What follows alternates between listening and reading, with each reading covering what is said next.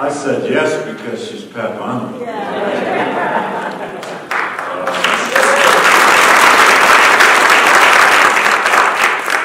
I'm not kidding.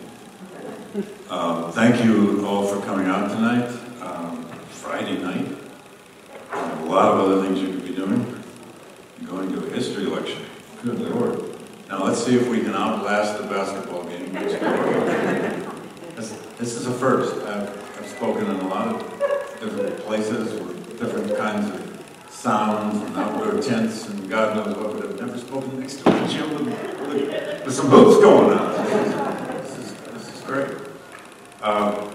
What Pat said about public audiences is actually so important to me. Probably got a little bit to do with my roots, but frankly, this book on Douglass, which came out in fall of 18, and I had, well, nearly almost 2 years to run around talking about it before the pandemic hit. And then even during the pandemic, endless Zoom sessions with book clubs and public libraries and just groups of real people who read books. And it turns out there are millions, well, thousands, certainly, probably millions in this country. And it's been heartening. And frankly, it gives me a public library, a historical society audience any day than another history department. I love my colleagues. I love my field. When we give talks to each other, it just isn't as much fun. It just isn't. And it's my first visit to Irvington. It's hard to believe. I've been over here on the Hudson at various places, but never somehow managed to get to Irvington. I don't know why that is. But I want to start with trying to imagine Douglass in a very broad context, both past and present, and then come back to him and talk a bit about how I tried to manage and organize a biography of a life like Douglass's. We're living in a, you don't need me to tell you this, but we are living in a time, once again, of what many call history wars in the United States, struggles over history, public debates over the past, roiling discussion, well, we wish there were discussions, struggles in school boards about how to teach race and slavery and how to teach this or that. We've had many history wars in our history. A lot of you in this room are old enough to remember the 1990s very well. We had huge history wars over something called the National History Standards, which was an enormous and heroic effort to try to create something called national standards for history that did not succeed.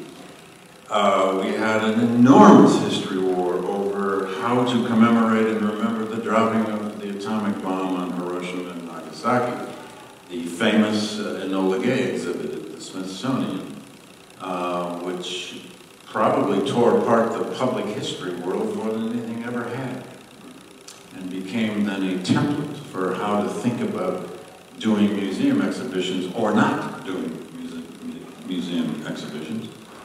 We've had many, many history wars in our country. We've always had a history war over the Civil War. And lo and behold, we've been reminded again in just recent years that the memory, the struggle over the meaning and memory of that event and its aftermath of Reconstruction is, in essence, never over in America. Reconstruction has, in many ways, never ended. 2/3 of all litigation in courtrooms in the United States on any given day, we're told, I'm told by my lawyer friends, is essentially 14th Amendment litigation. Section 1 of the 14th Amendment is litigated every day in our lives. And if there's one thing that may actually hold this disparate, very divided, conflicted nation together, it's Section 1 of the 14th Amendment. If you haven't read it of late, read it before you watch the news at 11 tonight. Maybe before 10. bedtime anyway, if you're like me. We've never gotten over the Civil War. We may never get over it. I wrote a lot about this in previous books.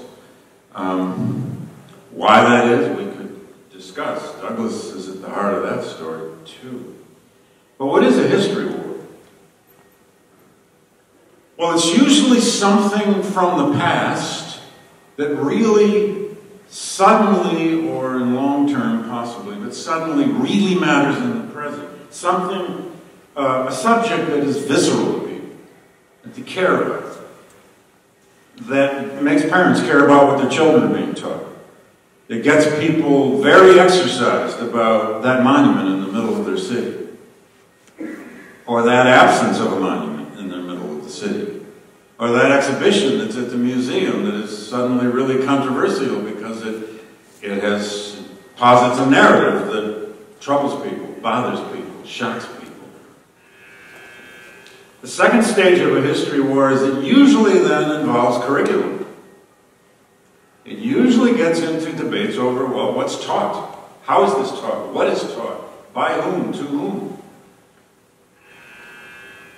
And then that usually means somehow state legislatures get involved. American federalism is all over our history wars as well. Where is power? Where does power really sit in this country in terms of how the past gets used and the past gets presented? Well, there's power at the national level with certain national museums for sure.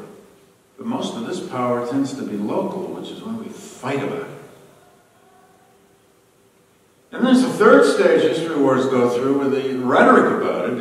If something really matters enough to people, the rhetoric tends to get rather existential.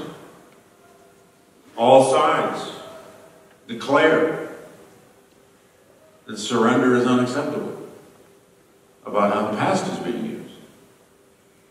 Now, we've had periods in our history when, historians just aren't controversial at all. And usually we aren't. We just keep quiet, give each other tenure, and write for each other. Until we step outside the academy, which is where we should spend at least half our time. There's a fourth stage. People choose political teams about how to use the past. We choose up sides like we do in America. My team and your team. Then the media gets involved in a new stage, as they must.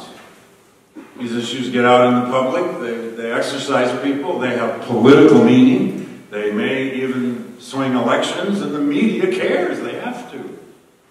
That's both good and maybe not always good, because the media can really thrive on these things and can fuel the competition, the anger, the debate.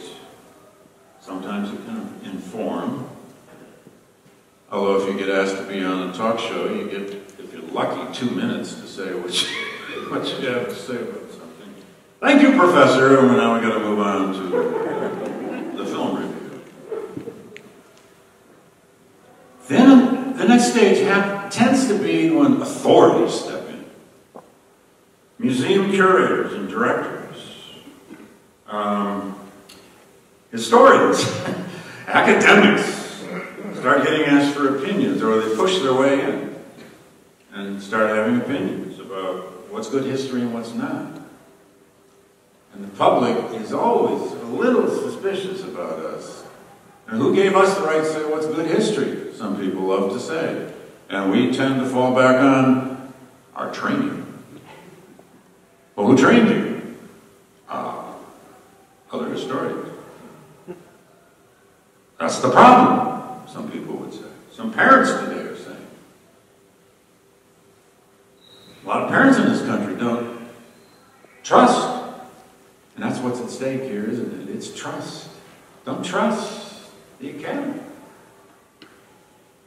And what ultimately comes out of history wars is that we fight about the politics of knowledge.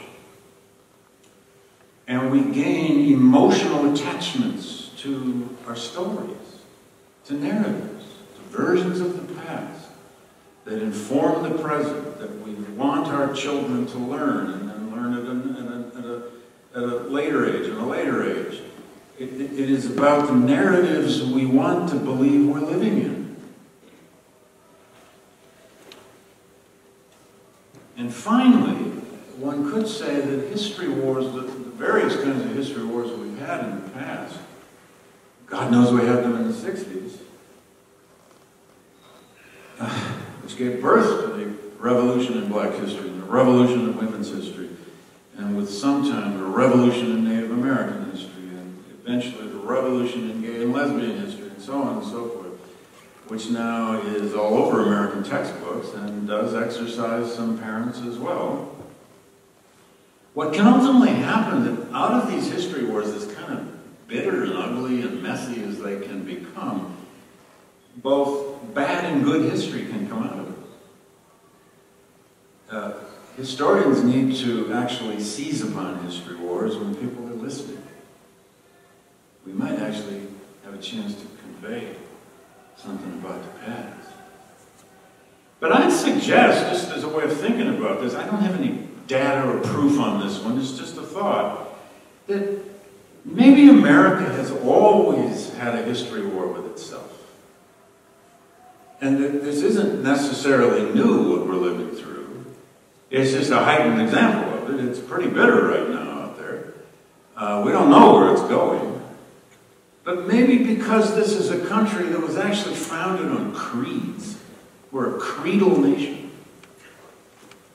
At least those four first principles in Jefferson's Declaration of Independence. And then if you get into the Bill of Rights, you can find a few other creeds. And there are elements of the Constitution that we consider creedal. If you create a nation based on creeds, you set yourself up. You're probably going to violate them. That's probably why there's something called the Ten Commandments. Because of the human condition, we're probably going to violate some of them. So maybe America, by almost its nature, its founding, its definition, is a perpetual history war. Doesn't mean they always have. That doesn't mean they have to be violent. We can pray for that. Doesn't mean they have to be always embittered. Now, we good rationalists would wish this was just calm debate, and then somebody sort of persuades somebody, and we move on. But that's not the way history in the public works. Now, to draw Douglass into this, his life was a history war. His whole life was in some ways at war with his country at the same time he tried with the weapons he had, which was essentially only one, words and language, he tried to reshape, to remake the history of that country. He both, at different times, he both hated and loved his country. A lot of Americans can say that. We'd like our children to grow up probably loving their country. At some age, many of us want them to have a critical stand, a critical sense, a skeptical sense. Or do we? How critical? How skeptical? Douglass's life was a history war. Think about it now. Frederick Douglass is born in 1818, out on the eastern shore of Maryland, at the bend in the Tuckahoe River, probably in his grandmother Betsy Bailey's cabin. He is born nobody, nowhere. The eastern shore of Maryland was the sandy soil backwater of the American Slave Society. In a real sense, we have no right to even know about him, except for some big strides he took in his life, some good luck, and some skills and talents and genius, whatever that is, along the way. But he's going to live all the way to 1895, which is pretty well the whole trajectory of the 19th century. He's born before all those elements of 19th century modernity come about. He's born before the railroad. Nobody knows what a railroad is yet. When he's a child. He's born well before the telegraph. He's born before the rotary press, which will revolutionize his life, and he will use as a great newspaper man. He's a great journalist. The rotary press that made possible first the weekly newspaper, then the daily newspaper. He's born before steamships and steamboats and steam power. Actually, the first steamboats exist by 1818, 1820, but they're very few. They're not out there on the rivers yet. But he's going to live all the way to almost the end of the 19th century, to a whole new era of modernity, when they have things like, they have this little thing called an internal combustion engine. They don't have cars yet, but they have these things called carriages. And they can put one of these engines in and it moves it down the street. They have steamships that can go across the Atlantic in 8 days, which people still consider relatively miraculous. 8 days across the Atlantic. Maybe only 2 of those, you're sick to death. They have these little things called electric light bulbs already. They're not ubiquitous yet, but they exist. They even have this amazing thing called the phonograph that will record a person's voice. Douglass, who became the greatest orator of 19th century America, an unforgettable voice, the most widely traveled American orator of that century, with one possible exception of Mark Twain. Twain cheated, he went to Asia. So far as we know, Douglass was never recorded on phonograph. He could have been. He lives long enough. But I don't think he ever was. And the reason is, about 3 months before he died, he went to dinner one night in Washington, D.C. with a friend. And at the dinner, this man's name was Anderson, he played a phonograph recording of a black minister whom Douglass knew. And when Douglass went back home, he wrote a thank you letter for the dinner. Kind of rare now. Anybody still write thank you notes for dinner? You probably do. I did for Thanksgiving because I got to go to this. Anyway, I did. Actually did. I mean, they even bought a card to thank these people for Thanksgiving. But anyway, he writes this letter to Mr. Anderson, and he goes on for 3 paragraphs about this amazing creation of the phonograph. He calls it a divine invention. And he even says, is it possible the human voice could live forever? He's talking about himself there. But he doesn't write that if he's already been recorded, I don't think. But think of the expanse of his life. And by the way, if any of you are collectors and you ever come across a recording of Frederick Douglass, would you call me first? I will make you an offer. You may not sell it, but I will make you an offer. Because anybody finds that, man.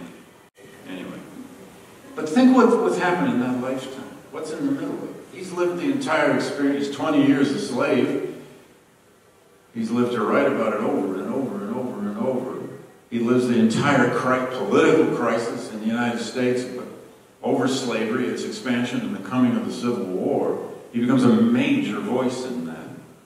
He's only in his 40s when this American Armageddon happened, this Civil War over slavery, which will not only destroy slavery, it will force in enormous bloodshed the reinvention of the United States. A second republic will come out of it in the 13th, the 14th, the 15th Amendments and various other parts of the Reconstruction legislation. But then he's going to live another 30 years to reckon with Reconstruction, to reckon with its failure eventually, its loss, its defeat, and he's going to live yet longer for the beginnings of the Jim Crow system, both in law and in practice. And then he's even going to live into the 1890s for the first years of the lynching crisis. And the last great speech of his life will be about lynching, that he writes first in 1893 as a 75-year-old man. His life was a history war. He was at war with his own country's history as he was trying to remake it. And individuals don't generally remake history. Now, so much in words and wisdom to think about. Here's one. As we think about, history wars in a country, Douglass gave this definition to what a nation is. And you need a bit of context for this. It comes out of a speech he makes in 1869. Consider the date. It's 4 years after the Civil War and Emancipation. The 13th Amendment, of course, is in law. The 14th Amendment is now in law. The Equal Protection, the Equality Amendment, if you'd like. And the 15th Amendment, the Voting Rights Amendment, which only includes black males, I know. But nevertheless, that has just passed, and it will be ratified the next year. Douglass sees the United States at that moment, it's actually the most optimistic moment of his life. At that moment, he sees the United States as a truly new creation. And he writes a speech called The Composite Nation. In it he says, a nation, quote, implies a willing surrender and subjection of individual aims and ends, often narrow and selfish, to the broader and better ones that arise out of a society as a whole. It is both a sign and a result of civilization. What is a nation? This is a very modern definition of a nation. Lots of theorists and anthropologists, one of them named Benedict Anderson, and a whole bunch of imitators came along later and said, yeah, a nation is way into the 20th century. A nation is this imagined community of people who have decided to give up a few of their grievances and disagreements to find that they do agree on this in order to form something as a whole. How are we doing with that?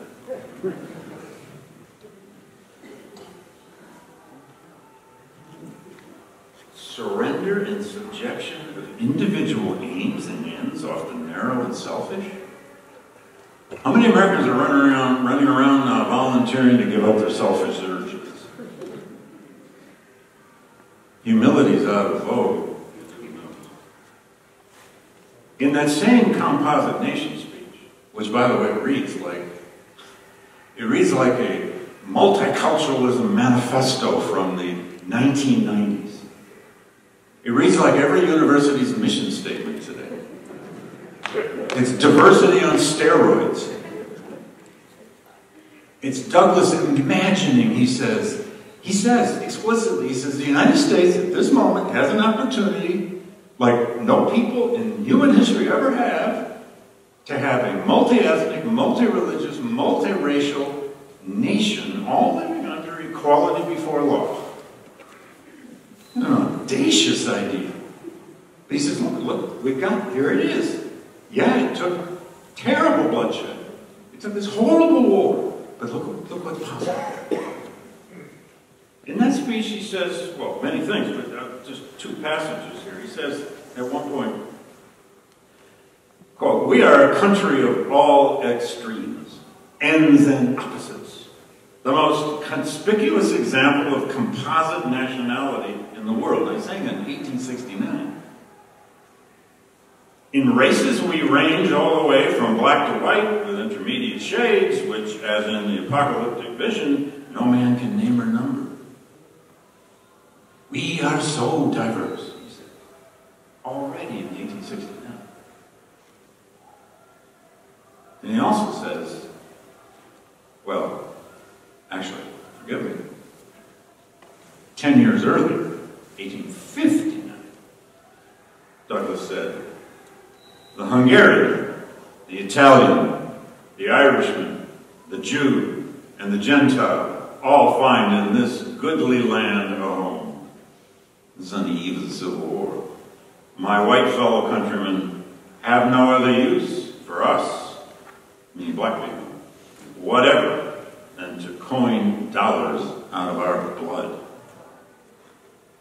Now, those are two different Douglasses, 10 years apart. That optimistic, incredibly hopeful moment of 1869 wasn't going to last terribly long, unfortunately. find no example of I can't find an example of him giving the Composite Nation speech after about 1872-73. Those of you who know your Reconstruction history know that Reconstruction was in trouble by then. He doesn't trot this one out anymore. Now, why do we still talk about Frederick Douglass? Why did I write this book? Lots of answers to that, but to be very direct, I wrote the book in great part because I had the tremendous good fortune of literally bumping into a private collection of Douglass manuscripts that had never been used before. That's what every historian wishes for, dreams of. I remember my mentor in graduate school, Dick Sewell, rest his soul, beloved man, I loved him. But in his office once he said, well, with research, you have to go out and make your own luck. And I remember thinking, what? How do you make luck? I thought luck was just luck. He had this story that he was, when he was doing his first book on John Hale, who was a New England abolitionist. He was in New Hampshire, where Hale was from. Hale was very important political abolitionist. Dick said, you know, I was there in that state archive for long enough, and suddenly one day they got a call, and someone had found a huge stash of Hale letters in an attic. I said, well, that's great, but did you make that luck? Well, I didn't make this luck. Long story short, about 15 years ago now, I think, could be 16, I went to Savannah, Georgia to give a talk to middle and high school teachers, which I love doing, about Douglass. And my host there, which was the Georgia Historical Society, the man who runs it, said, there's a local gentleman here who's a collector, he'd like to come to lunch with us. I apparently said, yeah, I guess so. Anyway, that day I meet Walter Evans, who took me over to his house, which is a big, beautiful 4-story brownstone in Savannah. If you know Savannah at all, it's just 2 blocks off Forsyth Park. Walter is an African-American retired surgeon who grew up in segregated Savannah, came north for all of his higher education, Howard University as an undergraduate, and also a stop briefly at Hartford University in Connecticut, and then the Michigan Medical School. And he practiced as a surgeon in Detroit for 35 years, general surgeon. He gave us a lot in common because I'm from Michigan, I'm a lifetime Tigers fan, so is he. Except Walter had season tickets, we could never afford them. Wish I'd known him then. Anyway, he got interested in collecting early, and he plowed his money. I knew surgeons did well, but Walter did very well. But he plowed his money into African-American manuscripts and rare books and art. He has probably the finest collection of African-American art, especially paintings, in private hands, anywhere in the world. But that day he took me over to his house, and on his dining room table he got out portions of his Douglass collection, the core of which consists of about 9 very large family scrapbooks, kept principally by 2 of Douglass's sons over the last 30 to 35 years of their father's life. And then a lot of other material, family letters, letters from the sons to the father, lots of photographs, etc., etc. I was not the first historian to ever see this collection, but I was the first to use it. And it took me many, many, many months to make a decision that I was going to devote myself to a full life of Douglass. Douglass is a daunting life, folks. Some of you in this audience, I know, are biographers. I had dinner with one distinguished biographer, where he's sitting. But biography's not easy. Well, no history is easy. But I didn't want to do this. I had put Douglass out of my life. I did my first book on Douglass in graduate school. I edited editions of his autobiographies. I'd written essays on Douglass. And Douglass is some part, at least, of every other book I've ever written. But I had Douglass gone. Until I ran I spent, I don't know how many Yale spring breaks in Savannah. Tough duty, because it's azalea time there. It's really tough duty in March. And a whole lot of other weeks doing research on the Evanses' dining room table. Greatest archive I've ever had the privilege of working in. Linda would put the coffee on in the morning. They had 2 rules with me. Don't come before 8 a.m., which was very easy. And never put your coffee cup on the same table with the documents. And I never violated that so far as I know. Anyway, many of those weeks later, I was trying to write this book. Now, why are we here talking about Douglass? A lot of answers. Let me give you a short list. And I'll circle back to how I organized the book a little bit, and I'd love to hear your thoughts and questions. We're here because he was the prose poet of American democracy. You hear the word democracy a lot now. I've never in my lifetime heard the word democracy used as many times as I have in the last 5 years. Our democracy is in some peril. I've never heard the word truth used so many times. Historians always just shy away from the word truth. Yeah, we look for the truth. We don't quite find the truth. That's scary. Now we're always in the word truth. In fact, we're proud that if we have some truth, we're proud to say it. Maybe that's Trump's greatest legacy. We can now talk about truth.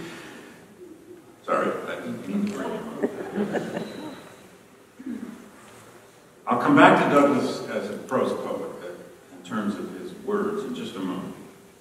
The second reason we're here is that with a kind of unsurpassed eloquence, which is sometimes hard to fathom how he came by it, he explained the nature of slavery in both physical and mental terms, as well as anyone, ever. In his autobiographical voice, in his oratorical voice, in his political analytical voice, as an editor of a newspaper, he had several different kinds of voices. Thirdly, we're here because with a kind of terrible honesty, and sometimes a savage irony, he was a great ironist. Douglass examined American hypocrisy with its creeds pretty much as no one else, at least in his century. The great American contradiction, a nation founded on these glorious creeds, and they are life, liberty, pursuit of happiness, the doctrine of popular sovereignty, the right of revolution, liberty, equality, all those words are there. They're the amazing creations of the Enlightenment. That same nation became one of the 2 largest slave societies in the world. Fourthly, he became one of those people who didn't just become a celebrity. That's our word, by the way. They used the word fame in the 19th century. They didn't even have the word celebrity. But to see or hear Douglass, and Maurizio, is it Maurizio? Could you pop that ahead just a little? I want to show you just a few more images. Go ahead, a little bit more, one more, maybe one more, and one more. Okay. This is the old Douglass here. We'll come back to the younger Douglass in a minute. But to see or hear Douglass became a kind of a wonder of the American world. I have so many examples from press clippings and people's letters describing the first time they saw Douglass speak, and the first time they heard Douglass's voice, and so on and so on. He had that kind of charismatic presence, but also that kind of control over an audience with language.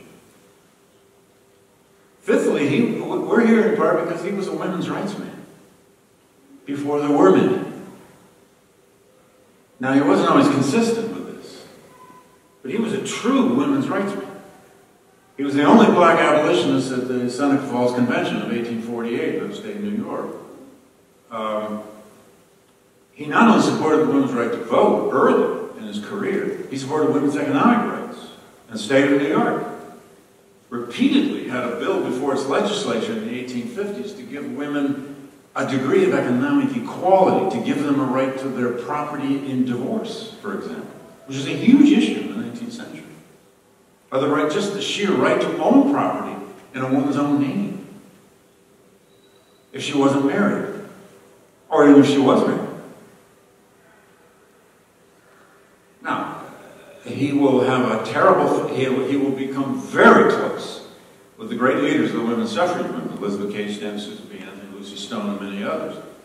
He will have a terrible falling out with some of them over the 15th Amendment, 69 and 70, because it did not include women. Now, we can grouse about that all we want. Unfortunately, the fact was, if women had been in the 15th Amendment, there wouldn't have been a 15th Amendment. Those are all men, and all white men in the Congress who are voting for it. That was not a mystery. We can come back to that if you'd like. But that's the reason we're here. And I love this one as a biography. He could be at times a radical thinker, virtually a revolutionary thinker. But then at other times, depending on when you're looking and taking your snapshots, he could also be a real proponent of political liberalism and a very good practicing political pragmatist. Douglass never really fit into any one box. He grows over time. Of course, events change him. But one thing you know, when you're doing biography, there's some things you never quite fully know about your subject. You wish you could say, yes, that's the truth. But there are some things you do know. One thing I know is that Douglass was a sponge. You gotta remember, this is a guy who grows up a slave, never set foot one day in his life in a formal classroom. He had some help in how he got his alphabet, how he learned to read and write, and how he got to practice that reading and writing, even while he was a slave. And then after he escapes from slavery, he learns a great deal from the abolitionist world that he enters into. He models William Lloyd Garrison, he models Wendell Phillips, he models a number of people. But this man was a sponge. If he met you, Douglass would figure out what he could learn from you. What do you have that What do you have? What can you teach me? What should I read? And when he might, and this did not help him to keep some friendships, when he thought he'd learned all he could learn from you, he just put you aside. I'm done with you. Teach me something. And he was impatient. One of the first facts to understand about Douglass is that he was first and foremost an orphan with no education. Orphans with no education are not always nice. They're not always easy friends. They're sometimes a little damaged, whatever that psychologically might mean. And he'd been ravaged by slavery. So he didn't fit in any box. Depends on when you look at what time in his life. He's not always consistent. I have always found that the most interesting people and most interesting thinkers are those who are not always consistent. Even though we are, of course, aren't we? I'm always consistent. Another reason we're here to talk about him is, I already said this, he both loved and hated his country. In so many ways, you can see this through time. When he came back from England, this flowering experience he had as a young man from 27 to 28 years old, spends 18 months in the British Isles, Ireland, Scotland, and England, where he is lionized, he is feted. He becomes a hero of the Irish, Scottish, and British anti-slavery movements. makes lifetime friendships and relationships, and one group of them even purchased his freedom from his slave owners back in Maryland. And he had experienced as a human being a place where racism it existed in Britain in the 1840s, but it was nothing like the United States. And he comes back to the hothouse of American racism and pro-slavery ideology in 1847. And he goes out on the circuit. The first time he's back out on the circuit, the third day he's back. And he is just delivering angry. He's an angry young black man. And he begins many of his speeches with the line, "I have no country. I hate America, and it hates me back." Wendell Phillips, great abolitionist, took him aside at one point there in 1847 and said to him basically, "Fred, can you tone it down? You're going to lose the audience, man. Come on, control it here." And he didn't control it very well for a while. There's a lot to learn in that love-hate relationship of Frederick Douglass. He's hardly alone in this over time with his country. And that's the reason we're here. Douglass is a major proponent, and conservatives love this guy, and not without some reason. He's a great proponent of self-reliance. That is, of arguing to his fellow black people that they need to build their own community. They need to create their own schools. They need to have their own initiative. They need to get property. He was always preaching to his own sons, and his daughter, for that matter, although she had a terrible marriage. He's always preaching to his sons, get property, get property, get property. And they did, or tried. Big proponent of self-reliance.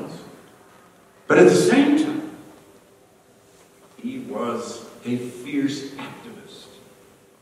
He believed in interventionist government. To do what? Well, to free the slaves, to defeat the Confederacy, and to protect black people in the wake of emancipation against the ravages of violence in the South and across the country. He never figured it all out of exactly what the role of government ought to be in people's lives, but he was thoroughly and completely convinced that government was the friend of the lowly. That government had become, with the war, the friend of the former slave. At least that was the hope.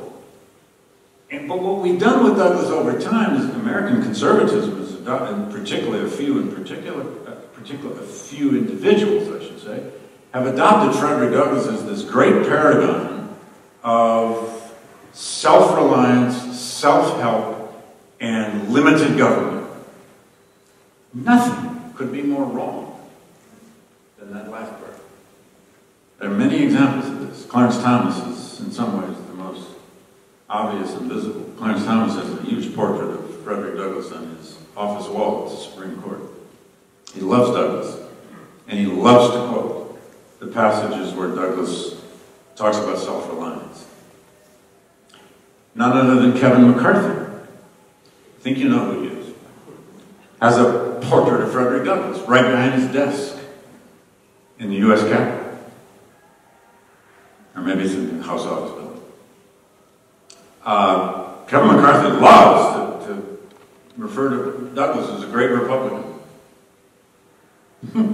He was a Republican in another century, in another time, under a very different definition.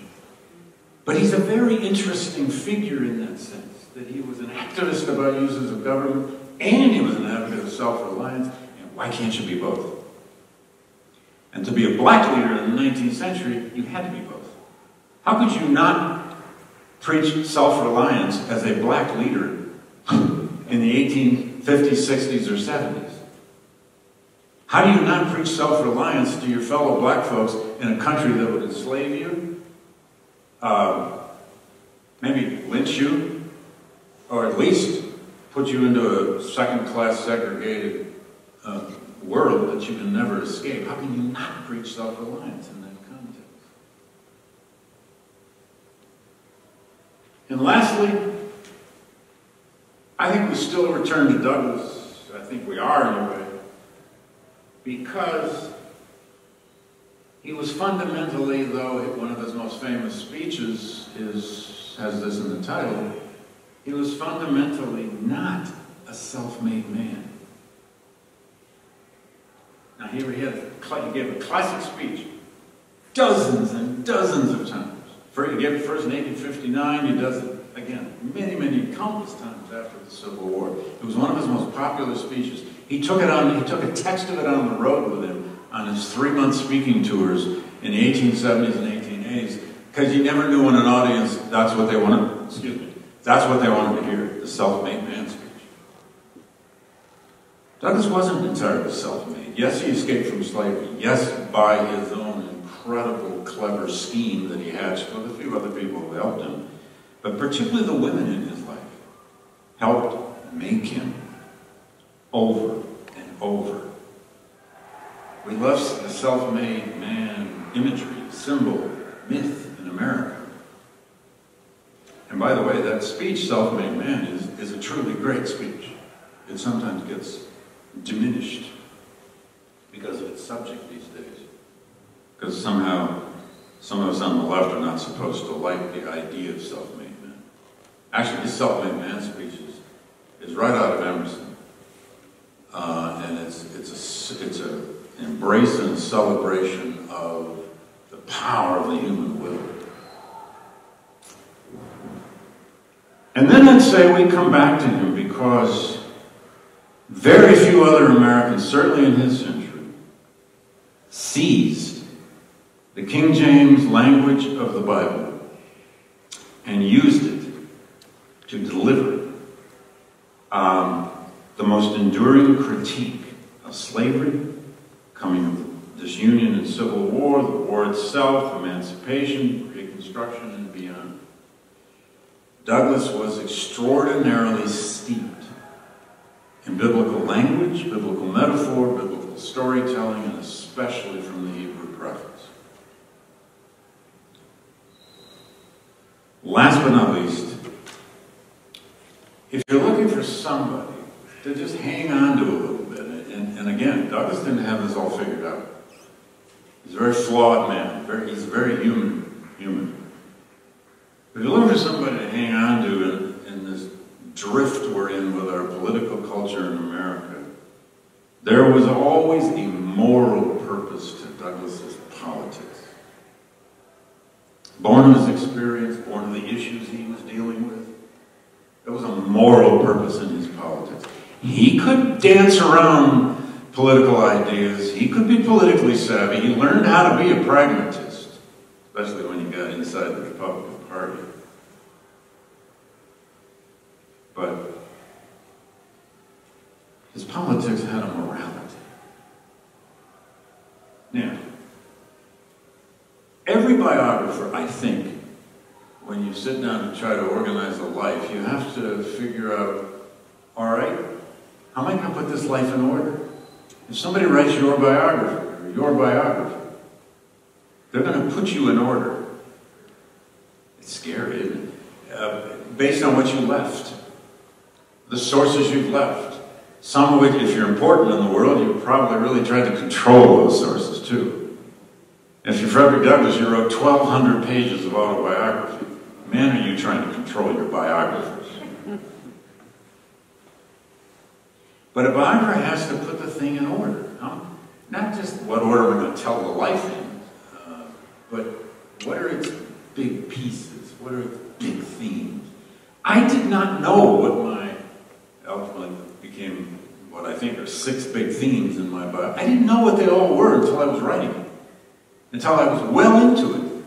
I just pushed the ball onto the road and kept pushing it.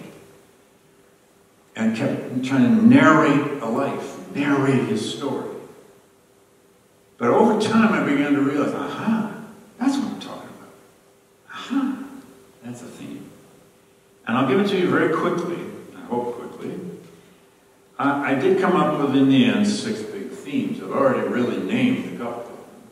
The first is words. Anybody writing about Frederick Douglass is essentially writing about his language. Maurizio, if you would mind just popping it ahead one. Oh, I love that photo. That's 1850. One more, if you would. And then one more second. That's it. That's an 1857 photograph of Douglass. It's a stunner. By the way, some of you have perhaps no doubt learned that Douglass, we believe, may have been the most photographed American of the 19th century. There's a little fuss now over whether Grant might have more excellent photographs. And for a while, people thought it was Custer.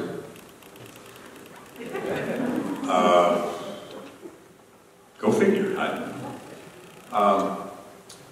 But there are now about 164, I think, at last count, extant photographs of Douglass. There are a lot of reasons for that.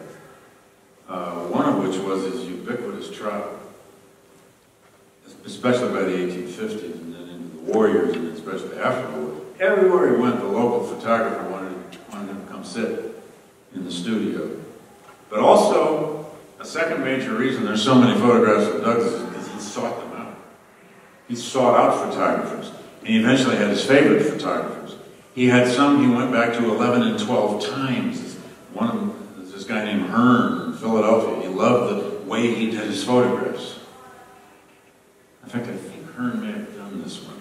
Anyway, and Douglass found that he loved this new technology, photography. His first photographs were all daguerreotypes, really the original form of photography.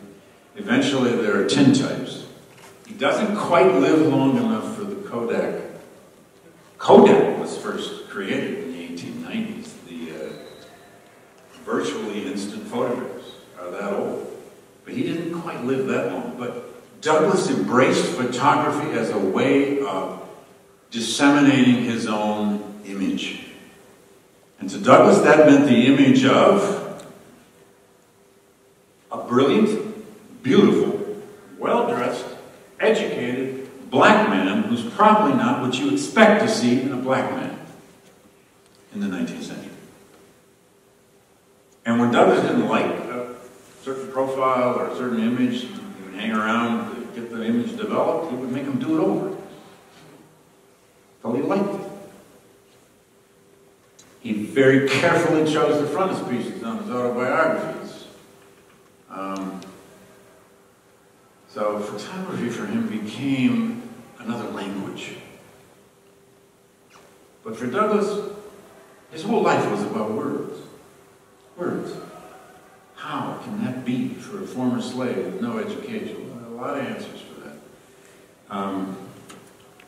Part of it is a little bit of a mystery. There's mystery about every great writer, isn't there?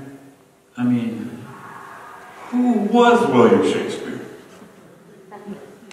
And I buy the argument that there was only one of them, because Jim Shapiro is a good friend of mine, and he wrote a book saying there's only one, and I believe Jim Shapiro.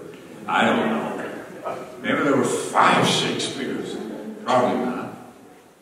Man, how could somebody write that? All of that. Goethe. How could Goethe produce all of that? From poetry to novels to essays and everything in between. And we could go on and on. Douglass belongs now in a canon of writers who wrote in all kinds of voices and all kinds of ways. 1,200 pages of autobiography. Hundreds and hundreds of the short-form political editorials in his newspapers. Hundreds. Delivered thousands of times. Speeches. And, trust me on this one, every major Frederick Douglass speech, and by major speech, there are 25 or 30 of them, all exist in a script form, in a text. He wrote them first. He was not the kind of orator who just walked into a hall, blew the lights out off the top of his head with sermonic oratory. He could do that. And he would obviously break from his text at times and blow out some lights. but he wrote them down first.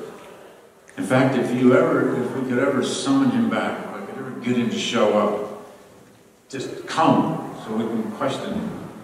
And if I ever got to really ask him, sir, what's the single most important thing you ever did? My best guess is he'd pull a pen out of his pocket and he'd say, I was a writer in a world that didn't believe black people were writers. And he was a compulsive writer. Douglass was the kind of person who didn't know what he thought about something until he went to his desk to write it down. And out of that came all the greatest speeches. To understand Douglass, you got to understand him in his language.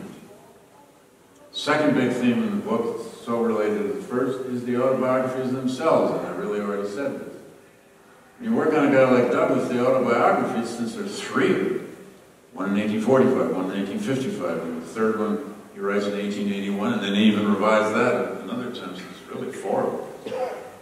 The autobiographies are both your source and your subject. Because you not only have to, use the autobiographies for everything you can glean about his life, even though he's hiding so much from you, but you have to keep explaining also, why did he keep writing about himself so much? Why does he seem to believe he has this story to tell that he has to keep telling? Is that just pure vanity? It's part vanity. But it's also because he came to believe, I don't think there's any doubt about it, he came to believe that his story belonged to the country, his story belonged to his people, that he had to keep telling it. Third big theme in the book I've also signaled, and that is the Bible. Pick up any Frederick Douglass speech, from the great ones like the 4th of July speech, to the Lessons of the Hour speech on lynching, to you name it. His great speech unveiling the Lincoln Freedmen's Memorial statue in Washington in 1876, with which I start the book. Now controversial because people want to take that monument down. Pick any major Douglass speech. The Bible is in it. Sometimes very explicitly. There's 6 uses of the Old Testament in his great 4th of July speech. 3 from Isaiah, 2 from the Psalms. I think the other one is Jeremiah. Douglass loved the Hebrew prophets, particularly Isaiah, Jeremiah, Ezekiel, and sometimes a few others. He sometimes quotes them directly, verbatim. He sometimes paraphrases. He loved paraphrasing the Psalms. He was a biblical storyteller because it was the biblical language which is where he first learned English. It's where he first came by language. It's where he first began to hear language. He attended 4 different churches while he was a slave in Baltimore. 2 pastored by white pastors, 2 by black pastors. He heard all kinds of homiletics. He heard all kinds of sermons. He heard God only knows how many times he heard the Exodus story invoked. And then he began to read it. And I got access to his surviving library, which is big. It's huge. It's between 3,000 and 4,000 volumes. A few of them are in Cedar Hill, National Park Service house in Washington, D.C. Most of them are in a warehouse out in Landover, Maryland, owned by the National Park Service. They have those accordion shelves, where you push a button and they go back and forth. And Douglass's I was so thrilled to see his book collection. I was assuming he had annotated his books, that it was going to be marginalia. Man, I was going to learn a whole new world. He didn't mark in his books much. Damn. Not like we do today. I scratch in everything. People loved and respected books a little more, I think, in the 19th century. He didn't mark them up. Now, here, once in a while, he'd mark something. He owned individual books that were interpreters' guides to individual books of the Bible. He owned 2 different guides to the book of Isaiah. He had 3 complete works of Shakespeare. He had 2 complete works of Robert Burns. Who is it? Burns, love or hate, Robert Burns. He loved Robert Burns. Romantic poetry. The Bible became a kind of It was a text for him, it was a source, it was a voice. And it was there that I began to realize I had to think about using this word prophet in the title of the book. But I was actually frightened by that word, to be perfectly honest. I wanted to call him a prophet, but I didn't understand what I meant by that yet. And because I have no, full disclosure, I have no formal theology training at all. I've read a lot of theology, I love reading theology, but I have some theologian friends who were a huge help to me. The late, just recently deceased Don Schreiber, who used to be president of Union Theological right here in New York, was a huge help to me. He got me reading Walter Brueggemann on the Old Testament. A dear friend of mine in Brooklyn, Richard Rabinowitz, who is not technically a theologian, he's just read everything. He got me reading Robert Alter, who is now famously a translator of the Bible, the Hebrew Bible. And then a rabbi in New Haven, who I've become dear friends with, Jim Ponin. He used to be head rabbi at Yale. He and his wife Alana used to attend my lecture class. They'd sit up in the front row, and sometimes we'd go have lunch, and he learned my dilemma about Douglass and this word prophet. And he said, "Oh, David, sit down." He says, "You got to read Abraham Heschel." And there's a lot of Heschel to read, 40 books. But read this, and that. And start with the book called The Prophets. And I did. And by reading Heschel especially, and others, I began to get comfortable with definitions of what a prophet is. In the Judeo-Christian tradition, in the Hebrew prophet tradition, and that's the tradition Douglass understood, it was from Heschel that I began to find passages where I said, oh my God, that's Douglass. Heschel would describe a prophet this way, and I'd say, yep, that's Douglass, that's what he does. For example, Heschel says, quote, "The prophet is human, yet he employs notes one octave too high for our ears. He experiences moments that defy our understanding. He is neither a singing saint nor a moralizing poet, but an assaulter of our minds." The prophet's job, Heschel argues over and over and over, is to assault our minds, to trouble us, to remind us of our declensions, to tell us that we're at risk. And then some. It was Heschel who also said, there's so many great Heschel passages, he said, the true prophet probably was shattered by something in his or her own life so that he can shatter us. I said, okay, that's Douglass. He's been shattered. And he's good at shattering. The prophet, it turns out, in this tradition, is the person who finds a way to use words that the rest of us can't. The rest of us can't quite reach. And if you read enough Douglass, I'd say especially in the speeches, but elsewhere as well, you will read passages and you'll think, oh my goodness, woo, how did he capture that? And you read it again.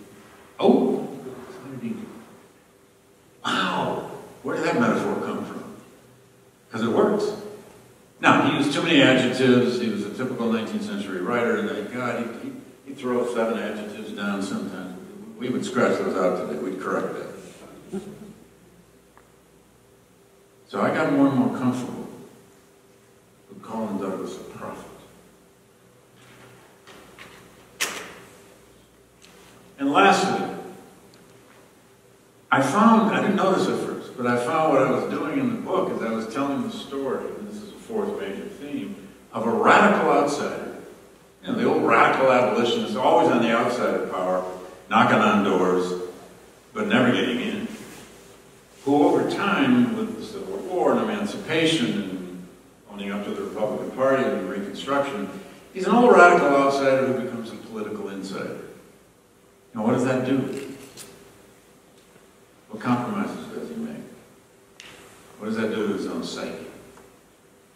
5th major theme, true of, I think, most modern biography now. is I was determined here to tell both the public and the private story, but never to write a single chapter that didn't have both. And the reason is, I don't think we live our lives that way. If any of you have a public life, even if you're a teacher, whatever you do, you have a public life in your profession. You have some days when it's mostly your public life, because you work so damn hard. But we live both sides of that every day of our lives. So I was determined there wasn't going to be a chapter just on the two wives. There wasn't going to be a chapter just on the children. There wasn't going to be a chapter just on the Emancipation Proclamation and crisis with Lincoln. That every chapter would somehow balance public and private, public and private. I don't always pull that off, but I tried really hard at that. And I didn't fully know I was doing that until I was a fair ways into it. I realized, oh, there's a good idea. Maybe I'll keep doing it. And then last, the sixth theme, one, is kind of obvious, but it's important. And that is Douglass, this artist, this thinker, serious thinker, who is now treated by formal philosophy, by political theorists. There are no less than 3 books out now, and Douglass as a political theorist, especially the natural rights tradition. As a constitutional thinker, there are at least 2 full books of essays on Douglass as a constitutional thinker. And then there's Douglass, this writer, this artist.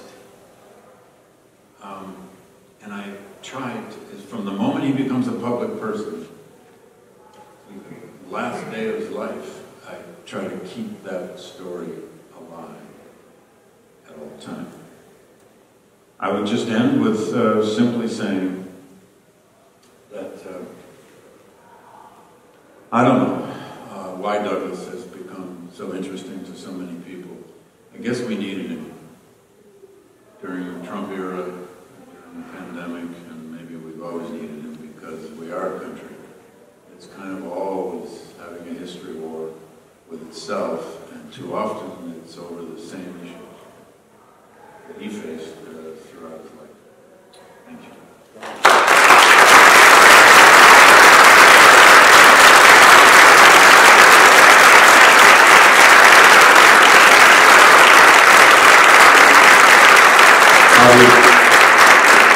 I'm happy to take any questions, comments. I don't know if we have mics. I guess we don't. You'd have to shout it out through your mask. Yes, sir.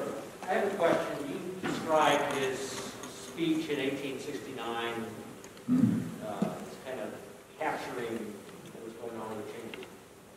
Do you, based on your readings, whatever, do you think that he was optimistic about the American experience at the end of his life?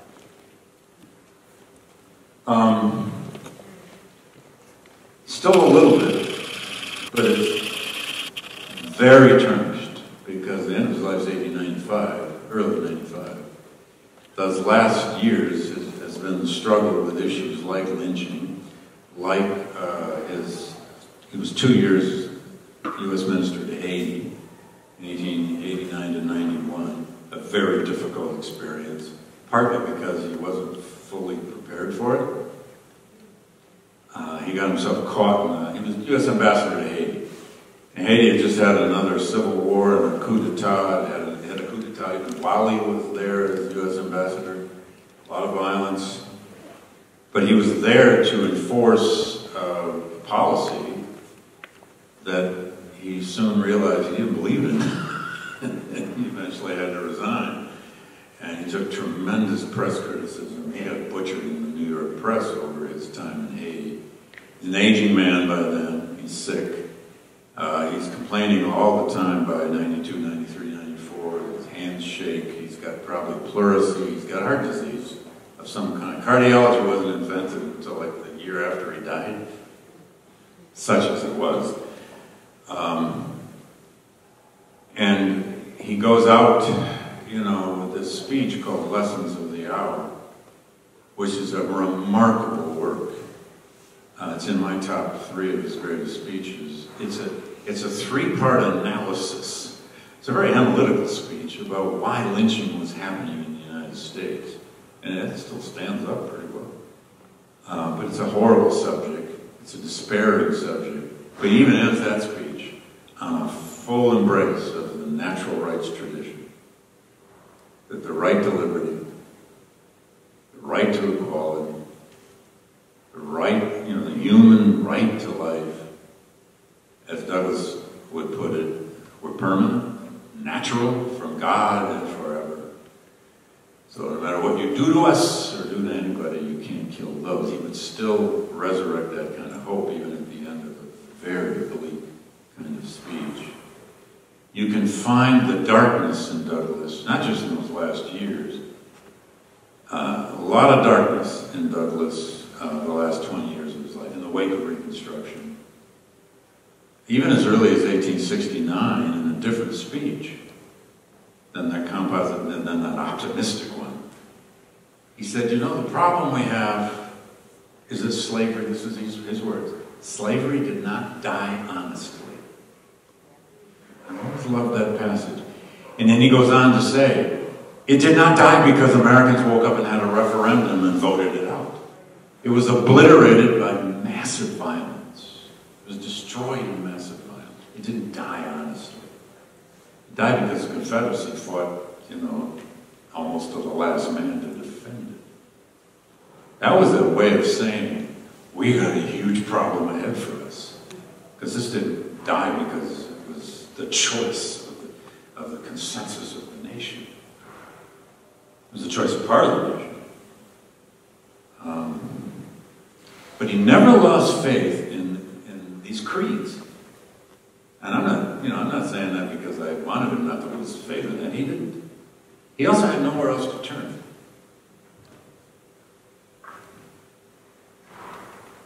He never fully gave up on the Republican Party either, although he was sorely tested on that one. Yes, sir? Yeah. Just say a few words about his relationship with President Lincoln, especially when Lincoln tried to unite the nation, but possibly leaving parts still slavery, and how he really had him rethink it all, and the critical back and forth, and knocking on the door at night, and all that. Well, I'll try to be very short with that. It's hard. Douglas' relationship with Lincoln is utterly fascinating. They start at a very different place at the beginning of the war. By the way, Douglas only first became aware of Abraham Lincoln in the Lincoln-Douglas debates in Illinois in 1858. And Douglas actually went to Illinois.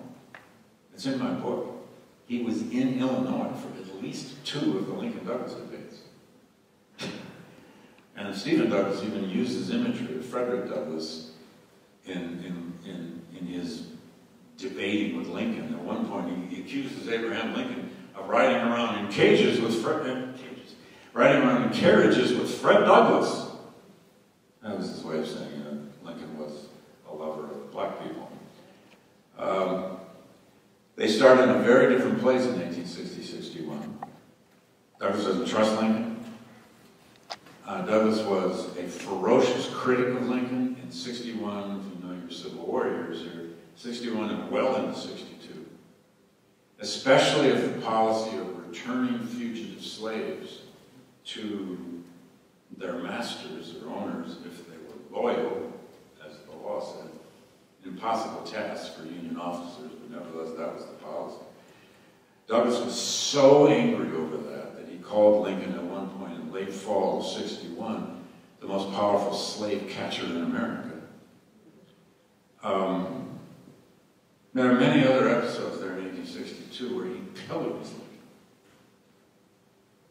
until the preliminary Emancipation Proclamation. And almost everything changed. There's still 100 days from the preliminary Emancipation Proclamation of September 62 to January 1st, Emancipation, the final proclamation. And it was a very tense 100 days. And Douglas kind of goes up and down with his own faith in those times. He's still editing his newspaper. So we did monthly editorials at that point. But once the proclamation was signed and disseminated, and in part because it had 2 new features, there was going to be no more effort by the Lincoln administration at colonization, at the forced removal or involuntary removal black people from America, which the Lincoln administration had been working on in various schemes and ways throughout '62, and tried to recruit Frederick Douglass to be their colonization czar. Nothing made Douglass go ballistic. More than that, in August, September of '62, when Montgomery Blair and Lincoln's cabinet tries to recruit him to lead their colonization scheme to get black people to leave America, the letter he wrote to Montgomery Blair, 3 pages, is just a classic letter, basically telling Montgomery Blair where he could put his invitation to be czar of colonization. But the second thing the proclamation had, of course, was the order to recruit black men into the Union Army and Navy. That was a game changer. Now, that's going to have a lumpy road, a difficult road. But Douglass and Lincoln started at very different places in 1861. But by '63, late '63 and into 1864, up to Lincoln's re-election in '64, it is as if by 1864 they have come to essentially the same script. In other words, Lincoln grew toward policy of emancipation in ways that, by and large, Douglass came to not only support, but even celebrate. So and of course, when Lincoln is murdered, it's a tremendous loss to Douglass, as it was to so many people. But Douglass was at the second inaugural. I mean, if you've read my book, you know this. He was there. He was off to Lincoln's left, about 12 or 15 people deep in the crowd. He went to Washington and said, I'm going to be there. He marched behind the presidential carriage in the crowd up Pennsylvania Avenue back to the White House after the second inaugural. He heard the second inaugural. He went to the White House. Maybe you know this, I don't know. But he went to the White House. He got in line. It was a big reception, of course. And he put his card up to this officer and said, please let me in. He said, no, you don't have an invitation. You can't come in. You're not invited. And the way Douglass tells the story, he said, tell the president Frederick Douglass is out here. 2 minutes later, somebody came out and said, come on in. And then they had this meeting in the East Room. And we have one witness to this. It's an important witness. Because otherwise, the only evidence we have on this is Douglass's third autobiography. But Douglass tells us that he and Lincoln came together in the East Room. Lincoln came walking over to him and said, Mr. Douglass, what did you think of my speech? And according to Douglass, he told the president, Mr. President, it doesn't matter what I think. Attend to all of your guests, please, Mr. President. No, Douglass, I want to know what you think. And according to Douglass, he said, Mr. President, that was a sacred effort. And if you think of the language, especially in the third paragraph of the second inaugural, that's exactly what it was. That is a speech, this is what I argue, that is a speech Douglass had been writing for Lincoln for 2 years, in his own way. But that Lincoln gave it to him, embracing emancipation as the essential result of the war, was all the more important, because he's the president. Every drop of blood shed by the lash shall be paid by blood shed by the sword.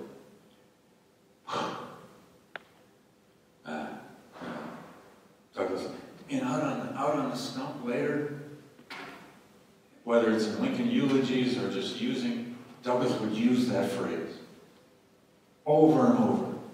Don't forget, President Lincoln told us, every drop of blood shed by the lash shall be paid by blood shed by the sword. Don't forget the results of the war. Was his way was one of his ways of saying that. Now, I should say, look, the Lincoln subject goes on and on and on, doesn't it? That's why there are 10,000 books on Lincoln. The rest of his life, Douglass created really 3 different kinds of Lincoln, which is what everybody does with Lincoln. You just create the Lincoln you want. Get right with Lincoln. He created a Lincoln in June of 1865, which is the totally heroic, almost godlike, ascended Abraham, the great emancipator. But in 1876, with which I start the book, the speech unveiling the statue of the standing Lincoln, the kneeling slave, he invents a very different Lincoln. He calls black people Abraham Lincoln's stepchildren. He calls Lincoln the white man's president. It's a dead honest speech. And then he creates yet another kind of Lincoln later on that he uses in Republican clubs. Gatherings of Republican politicians, gatherings of Republican men.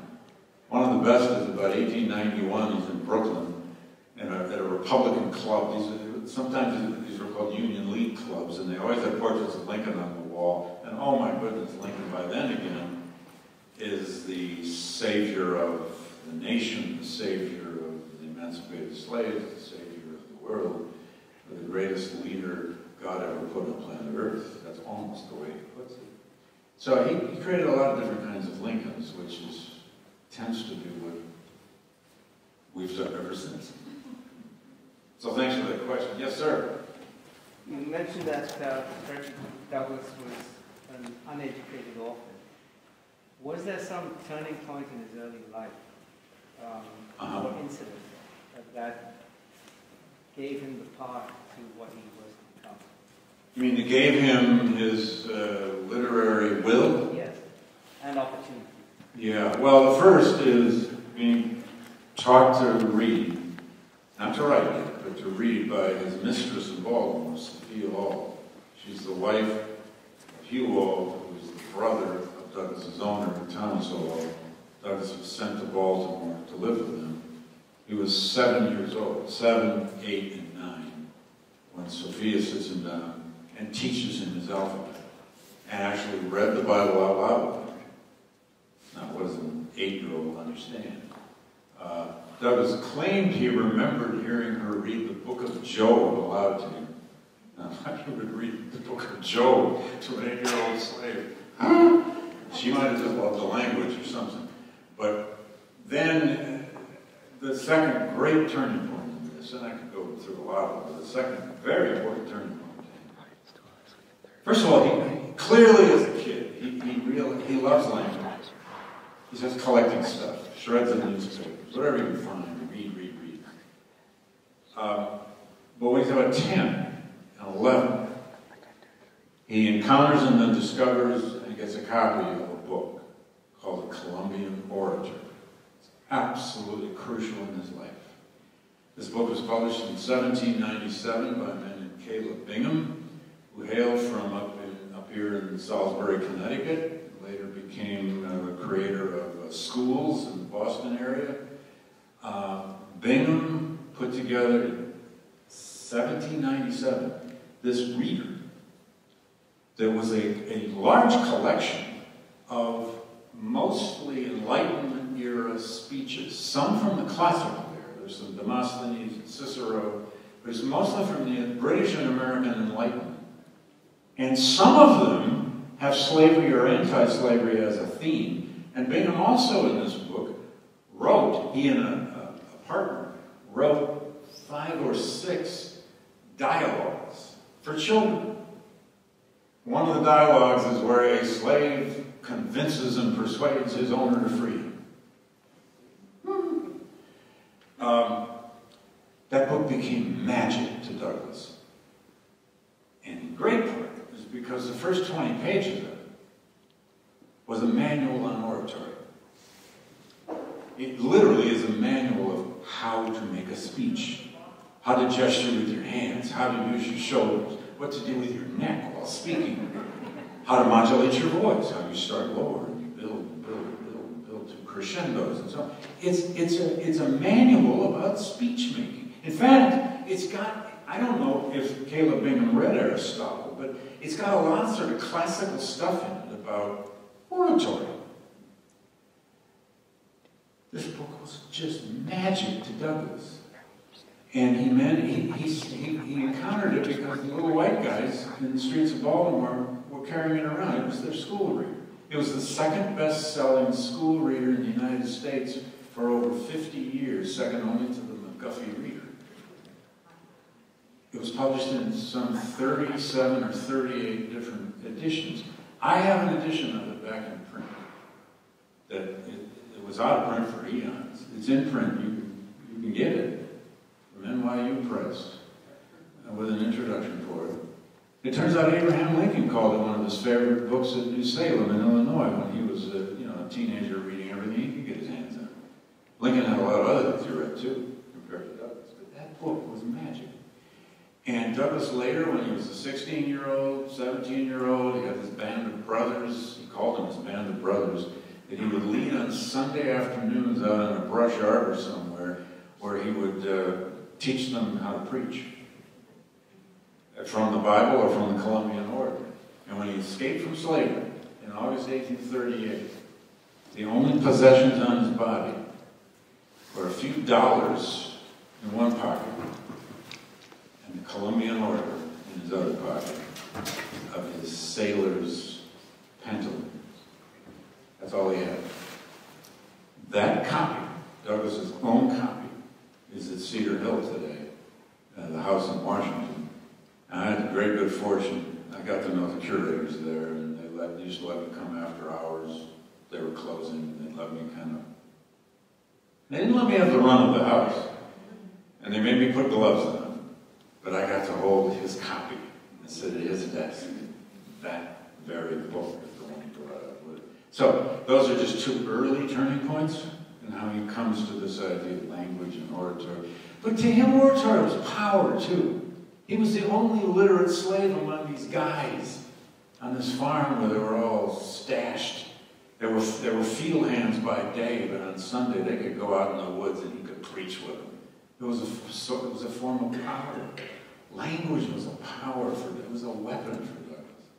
And he knows that even before he leaves slavery. But one of the first things he does when he gets to New Bedford, Massachusetts, as a 20-year-old, and then 21, when he and Anna get there, he goes and joins the local AME church, the AME Zion Church, small black church in New Bedford. Within the first year he's there, at age 21, they had him in the pulpit preaching. I mean, somehow they found out that this kid can preach. And that's where he began to really hone his homiletics. He learned to preach to a text. Whatever the text was that Sunday, he learned to preach to it. And it's in that pulpit where he's discovered about a year and a half later by some Garrisonian abolitionists passing through New Bedford, and they saw this black kid preaching at the church. Thinking, this kid's good. Let's take him with us out to Nantucket to an anti-slavery convention and see what he can do. He's 23 when he makes his first speech to white people. Now, writing was another matter. That took time. He had help. He had mentors who was writing. I never did spell terribly well. But he could hear the music of words in his head when he was quite young. And then reading. It's phenomenal. I just can't. I kept wishing I could create a way of a biography of showing Douglass at night, reading this, reading that, but I don't have that kind of evidence. I do know that at Cedar Hill, if any of you ever visited the house, you should. It's great. They've restored it beautifully. The house in Anacostia in Washington, big house that he owned the last 16 years of his life. Out back, he created a little stone cabin. He called it his growlery.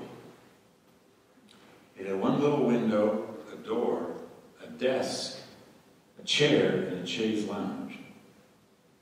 It was his hideaway from all the grandchildren. He had 21 grandchildren. From all the chaos of his extended family, who were all dependent on him. And I'm totally convinced that's where he wrote Life and Times. He called it growlery because he took the term from Charles Dickens' novel, Bleak House.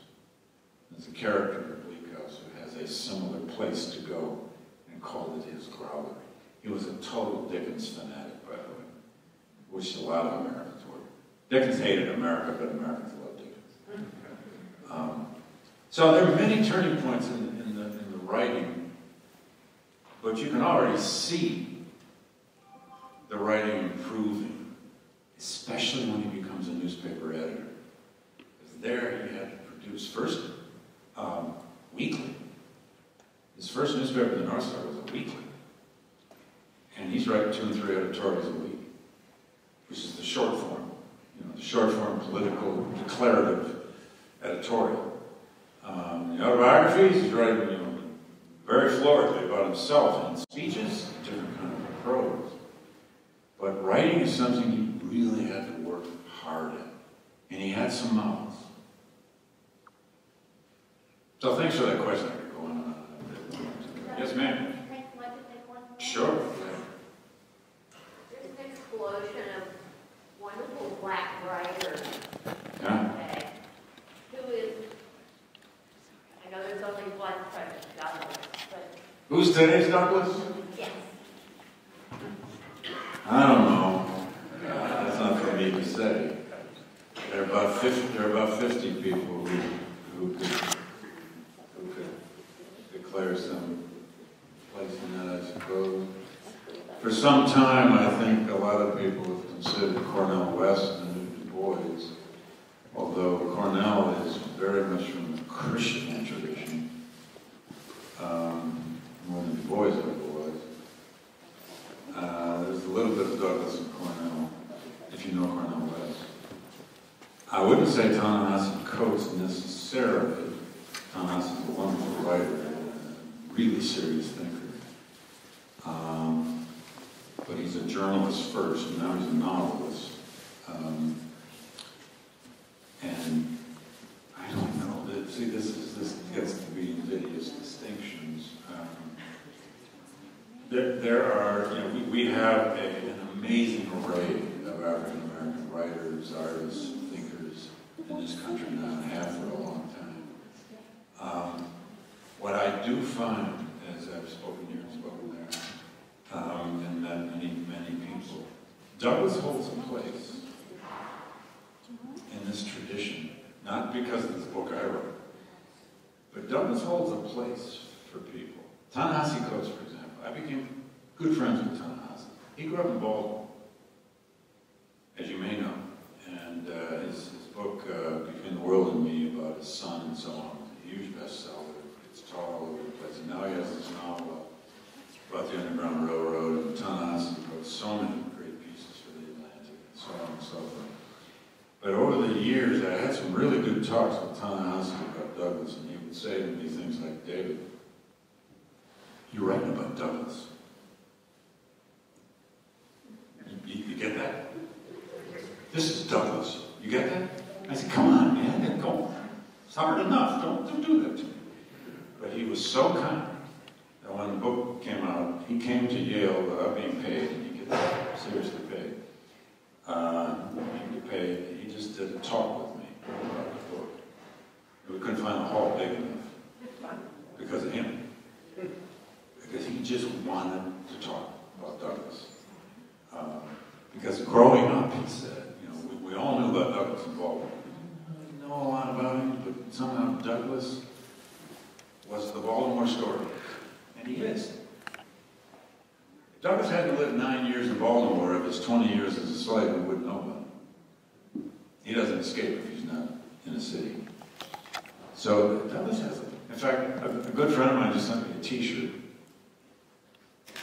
I collect lots of weird t-shirts, but this t-shirt, she bought it in Harlem, apparently on a table on the street, and it shows, God, we should have brought it to show it. It shows 6 or 8 of the most famous black men, leaders in American history.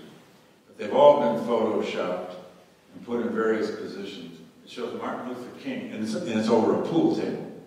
And they all got pool cues in their hands. So it's Martin Luther King doing a behind-the-back shot. And it's got Obama's in the back kind of looking over the shoulder of Malcolm X, who's got a cell phone in his hand. I mean, it's weird. Thurgood Marshall's in the back, and he's leaning on his pool cue like this, But in the middle of, and I'm forgetting at least 3 other people in the picture, but in the middle, larger than any of them, Douglass, with a pool key, bucket of chocolate. It's the coolest t-shirt I've seen. But whoever did it is saying, Mr. D's in the middle of this, and the rest of these guys are all kind of following his lead. Martin Luther King, I don't know. I don't know who the new Douglass is, because it's a very different time. To find the new Douglass, you almost got to find the person who did all these genres. Newspaperman, orator, autobiographer, prose stylist, I mean, all in one. And that's hard. And we do have people like that. And maybe Ta-Nehisi over time becomes that person. I don't know.